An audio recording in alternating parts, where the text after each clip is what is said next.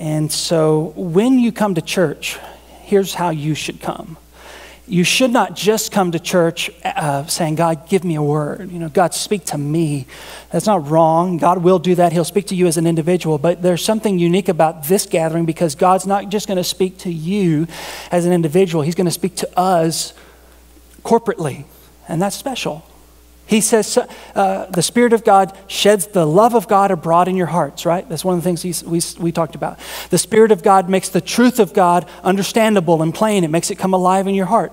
The Spirit of God takes the conviction of God and pierces your heart with it. The Spirit of God does all of those things. But when we are in corporate worship, what the Spirit of God is doing is he's not just doing that to you as an individual. He's doing it to all of us together as a church.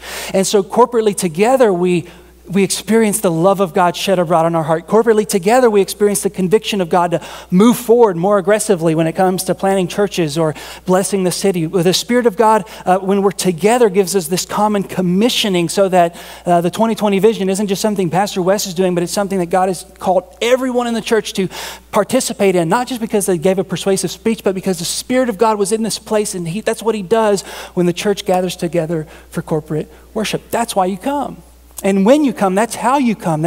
You're praying, God, not I don't want to just be this you and me in worship, that there is you and me and my church family in worship.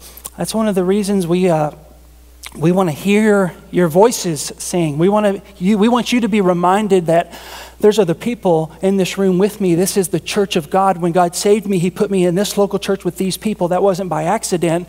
There's certain graces that God is going to bring about through these people to me. There's certain graces that God is going to bring through me to these other people.